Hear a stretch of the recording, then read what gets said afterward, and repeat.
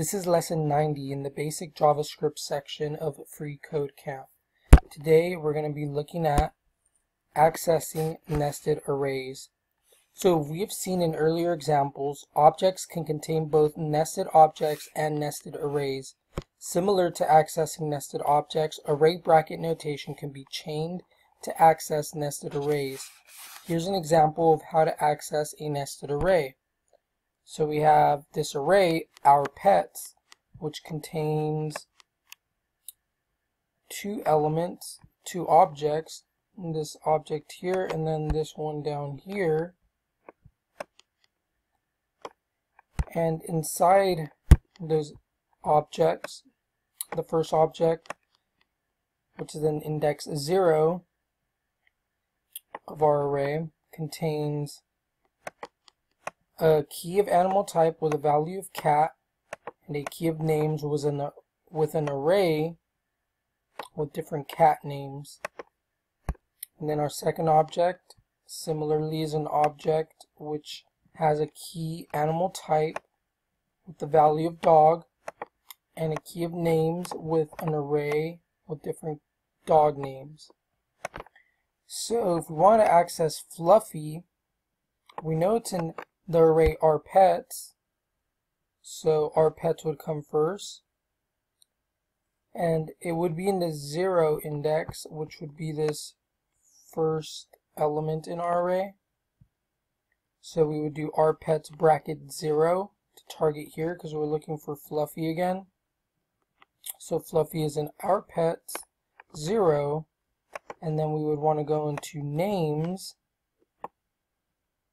And then Fluffy would be 0, would be Meowser, which is index 0, which is the first index. And then we want to target Fluffy, which would be an index 1, which is the second index. So we would do our pets 0 dot names bracket 1.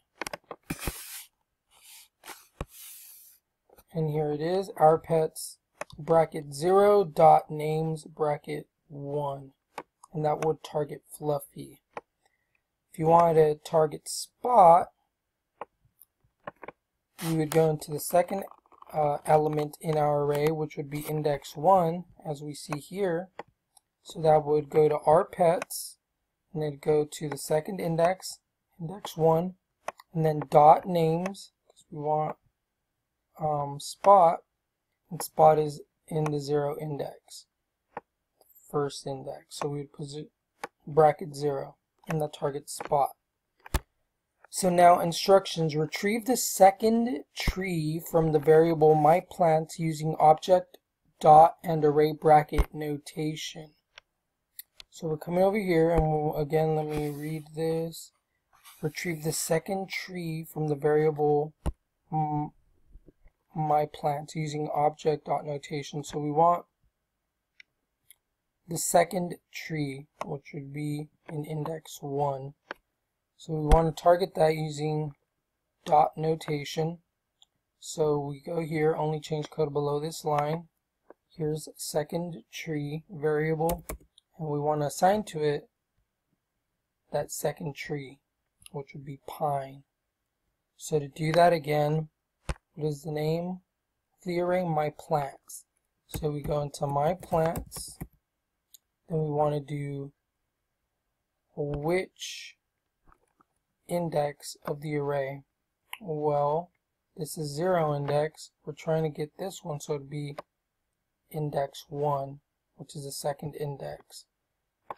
So inside our myPlants, we want to do brackets 1, and by doing that, again, we're targeting here.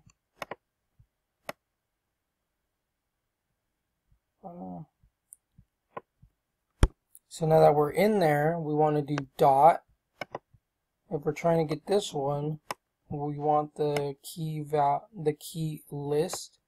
So we would do dot